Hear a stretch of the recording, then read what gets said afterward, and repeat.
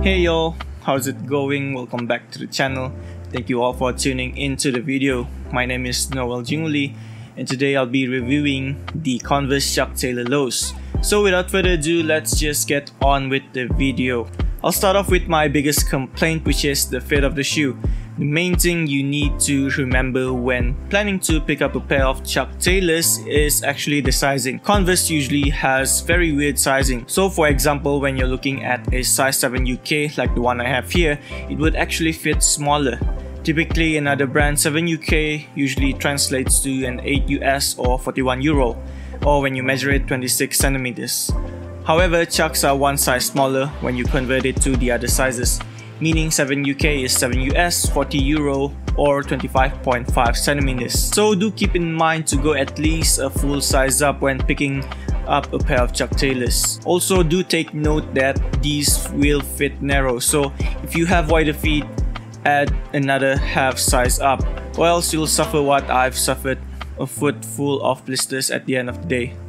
On a similar note, the rubber toe box is also really uncomfortable, unfortunately. However, I do need to test out another pair of Chucks that actually fit me to be sure. From my experience with other brands that have this kind of rubber toe box, they are usually pressure points from where the rubber part ends. This is caused by the stiffness of the rubber itself and how it doesn't stretch or flex when you're walking or moving. Plus, there's usually extra room in these rubber toe boxes because your toes don't actually sit in them.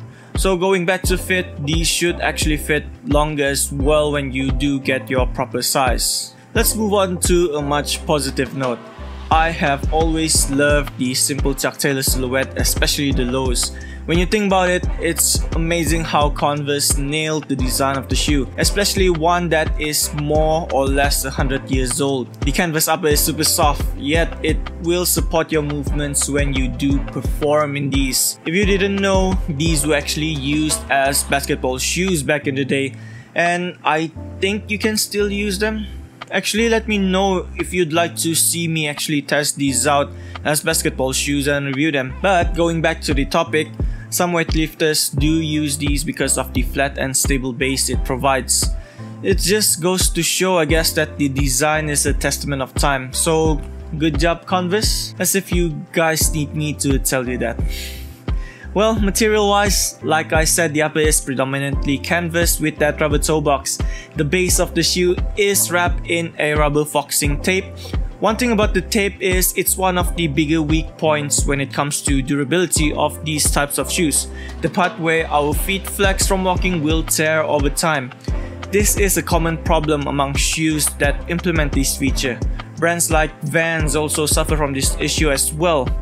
So for me personally, it's not such a big deal, but I do have to wonder why they haven't solved this issue for so long. Cushion wise, well, there is none in this particular pair. There isn't any arch support either. So that's another thing on the list to keep in mind of when buying these. Although there is padding and foam underneath your feet, it's just plain rubber and doesn't provide too much protection. Speaking of the rubber, the outsole is made of a rubber material. Obviously, right? I am not 100% certain if it's some kind of galvanized or gum rubber, but it is brown and it is rubber, so that's for sure. The pattern though is the classic diamond pattern we see on all Chuck Taylors. They work great, they get the job done, so no complaints here. So that is it for my review of the Converse Chuck Taylor Lows. You can get these in a lot, and I mean a lot of colors. I picked this pink one up because it was on a huge discount. These retailed for 250 ringgit, but I got them for more or less 70 ringgit because of some defects. It's nothing major, just some yellowing on the rubber parts of the shoe. You know, the obvious when you keep these for too long. That's why I pulled the trigger on these even though they kind of fit small. It was my mistake, but it wasn't a 200 ringgit mistake. However, it just goes to show that you can find great deals when it comes to picking up sneakers, especially sneakers like these that are really iconic. But you need to be willing to wait and even deal with the minor defects. Both these require patience, so I guess that's what I'm trying to preach here. Yeah.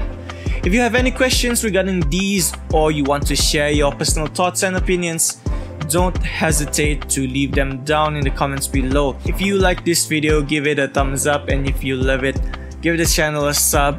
I greatly appreciate your support. With all that said, see you all in the next video. Bye.